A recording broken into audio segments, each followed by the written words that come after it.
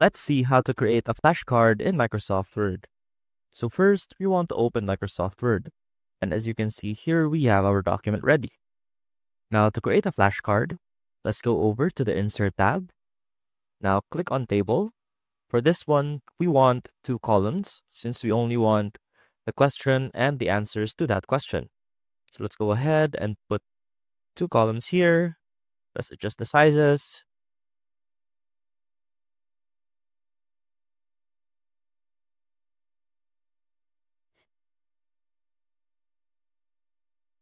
And there you basically have your template for the flashcards. Now the next step is to fill in your content. So first, before we do that, let's go ahead and highlight all these fields, right-click, and click on Table Properties. Click on the Cell tab and make sure that your text is aligned at the center vertically.